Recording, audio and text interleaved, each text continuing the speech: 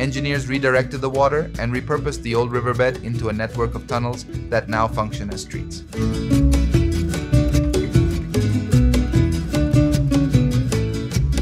Look at the stone vaults, some centuries old. Notice how the dim lighting and access points to the surface create an almost cinematic atmosphere. But this is not Guanajuato's only enigma. As we step into the sunlight, new stories await. What makes this underground system so fascinating is not just its history, but its functionality.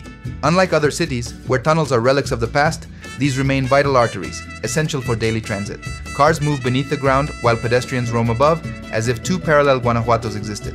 Beyond its practical significance, the underground street stands as a testament to the city's ability to adapt.